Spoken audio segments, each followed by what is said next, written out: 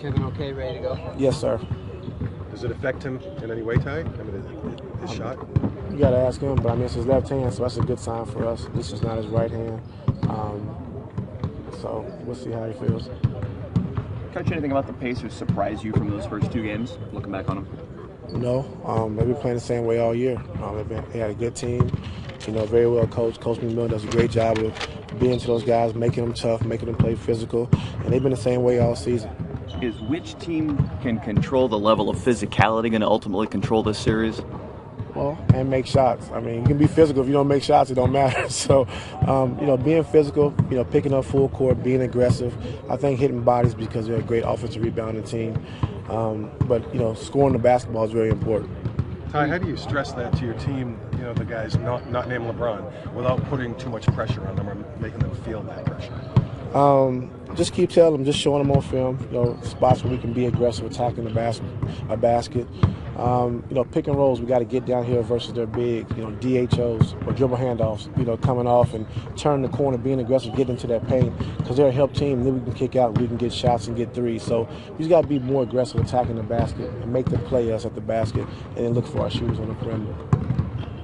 What do you remember about that comeback you guys had here in Game 3 last year, first round? I think we're down 26 going into the fourth, and Bron, Channing, and Korver got it going. I think Channing and Korver making a lot of threes. Our bench came in and played very well, and was able to come back and win the game.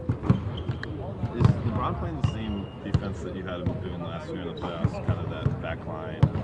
The first game he wasn't. I think first game he started on Collison, but I think second game he was guarding Thad, and he was able to roam and kind of communicate and kind of be the quarterback of the defense on the back line.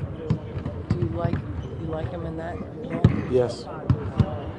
Are you kind of curious who's going to kind of step up and help LeBron? I mean, it seems like, I know you got a lot of people who it could be, but... I mean, just as far as scoring the basketball, the guys are helping LeBron as far as defensively. I think they're doing a great job.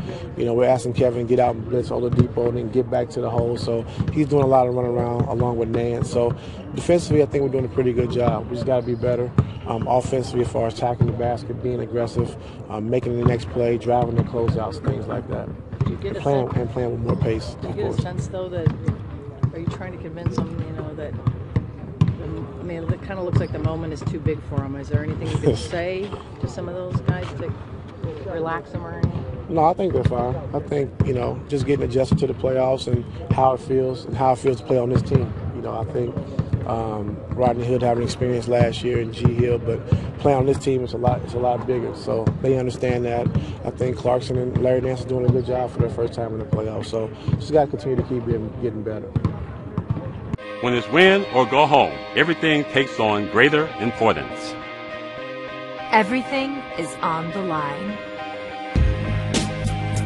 Every single thing matters. Everything. Cleveland lo quiere más. And we'll do whatever it takes to win. And we will.